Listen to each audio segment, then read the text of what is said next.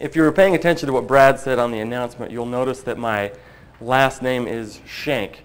Growing up, I don't know if it was destiny or if it was just a pure fluke that my life would be surrounded by knives.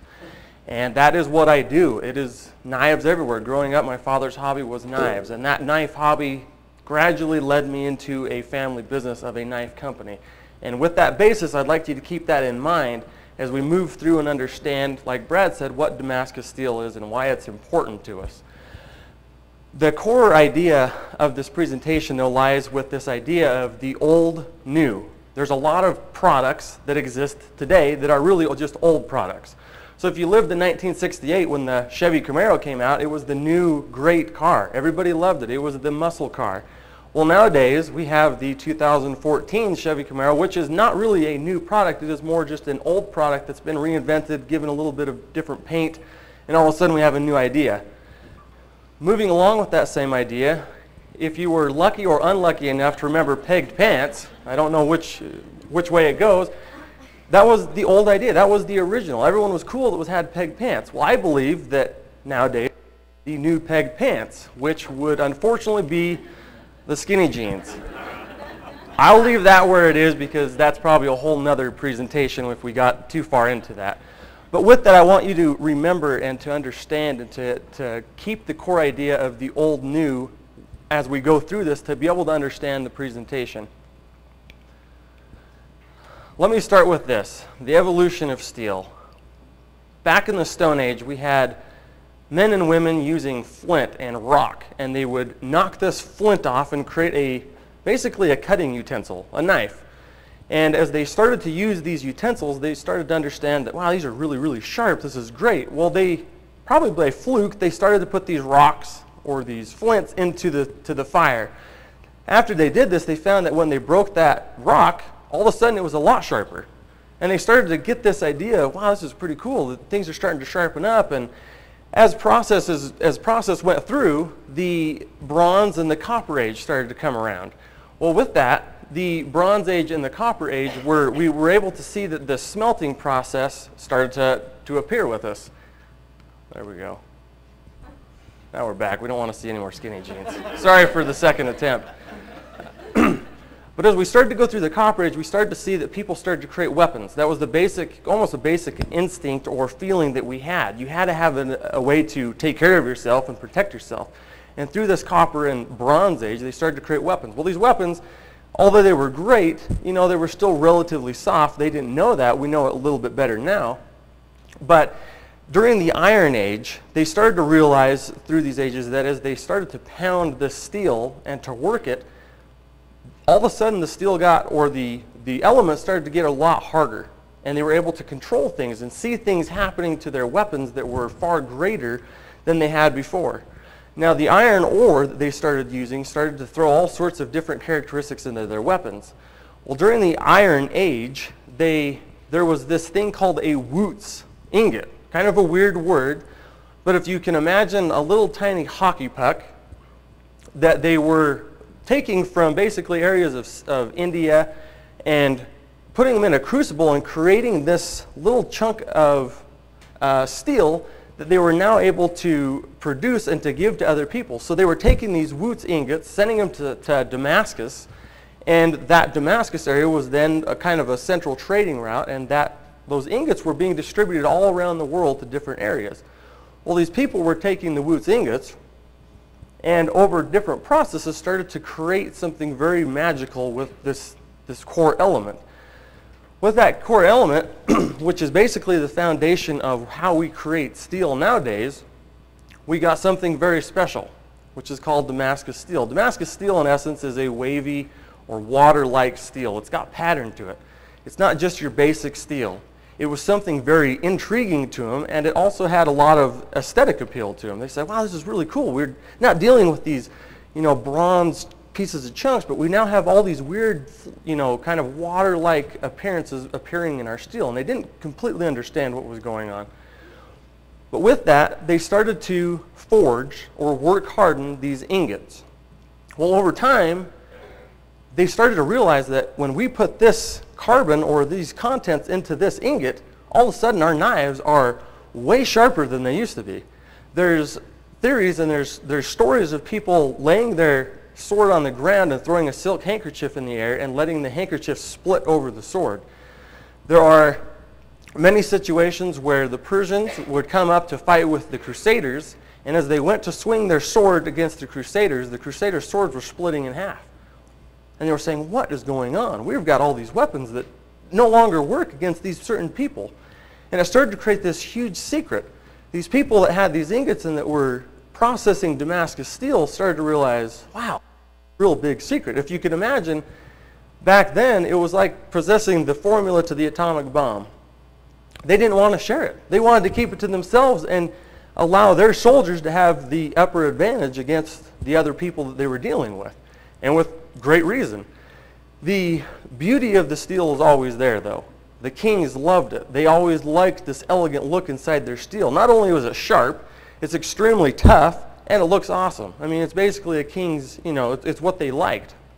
Now, as we move through the swords and start to realize that they were using these swords in Japan to, as they were testing the swords, they would start to, it was the medieval times, so it was a little odd, but they would line up slaves and actually split slaves in half because they were so strong and so sharp.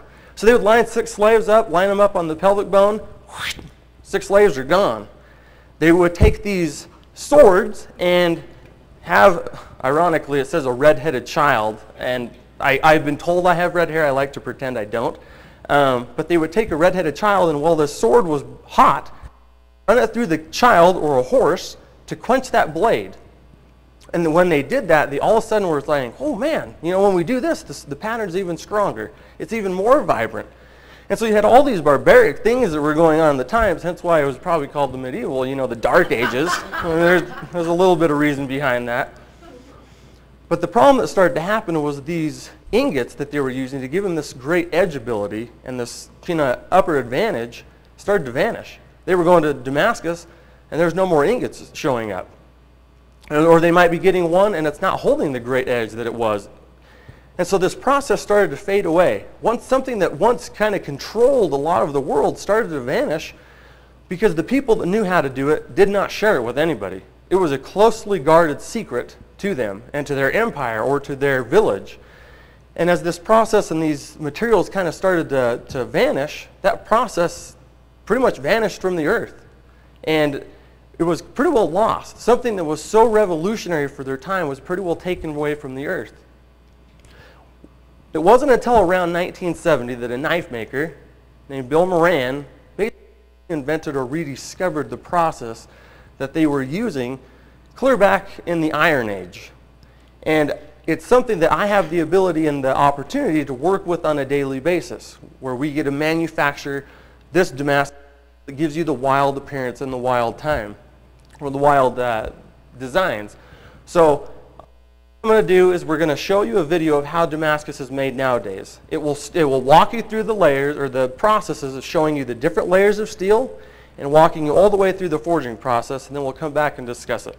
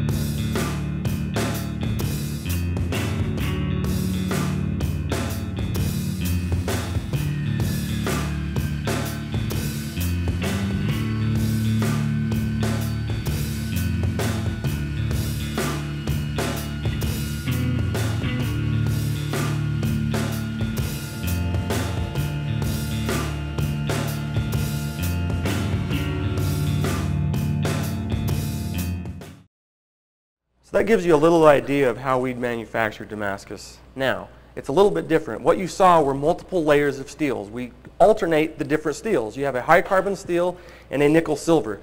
And those are stacked up into different forms, usually 25 layers deep. And then we weld that, put it onto a stick, and put it into a propane forge.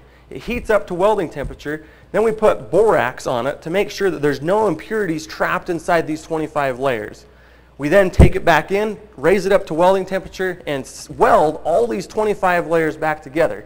You then saw that that process of those 25 layers that are 6 inches long is then drawn out by a hammer. Luckily, we have power hammers and not by hand nowadays.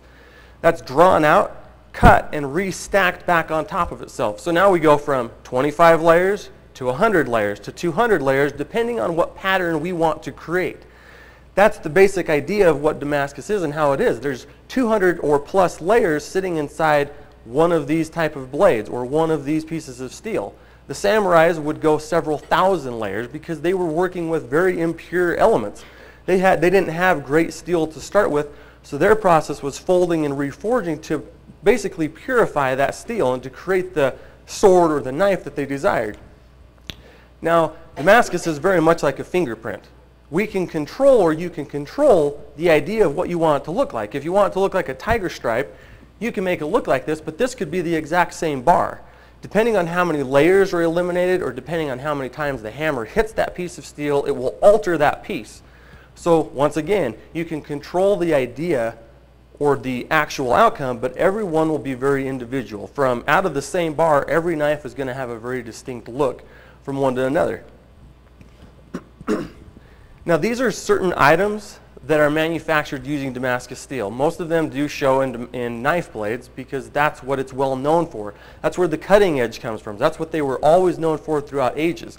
And these are different looks that we were able to control in the steel. Each one requires a different process, but we can give it the same idea, whether we want it to look like a feather coming down or we want it to look like little boxes.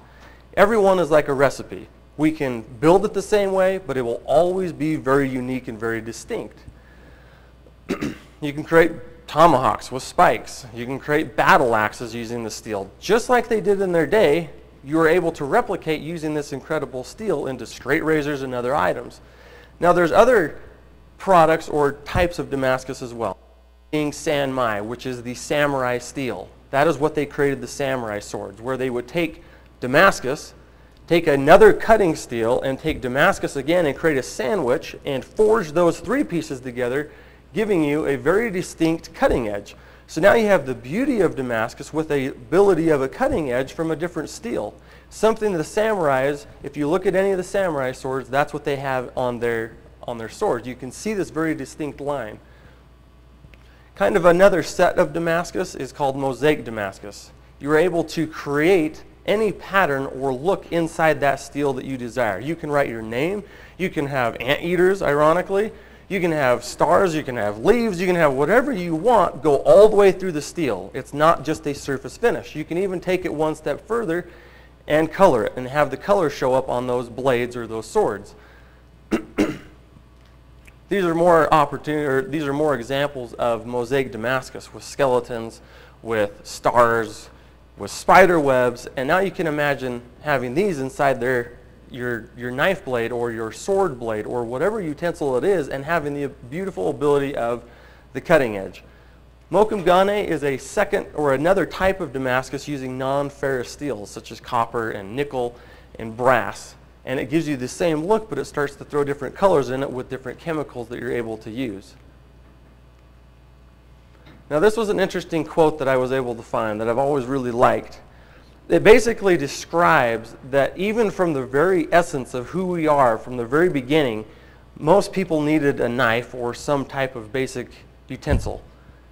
They weren't just satisfied with having a basic knife. They always wanted to look nicer. They wanted to decorate it. They wanted to look really nice. It's the same as if you were to go out and buy a Volkswagen Bug. That may be your dream car, but most people would prefer to ride in a Bentley. We have this human nature that we want things to look nice, and that's where Damascus really comes in, because we have the ability to make this unbelievable cutting edge with an awesome appearance on it, but also then you have the ability to create these magical handles that go along with them. So in closing, on Damascus Steel and why it's important to you. Damascus Steel really was the basic of steel and what we use nowadays. It's where it all kind of started in the foundation of it. Every one is one of a kind. Never will it be replicated, and it's really turned into a fine art. And once again, the old idea of Damascus Steel that goes clear back to 200 AD is now reinvented as of some 40 years ago. And it is very popular nowadays. A very old idea is now all of a sudden a new idea. The possibilities are truly endless with Damascus, and the ability to produce it in America is something that I believe our country has a lot to be proud of. There's very few people that are able to do it, and we are able to do it here in the USA. But that is my presentation and as to why Damascus is very important and has effect in our lives, because it truly does affect every aspect of our life. Thank you.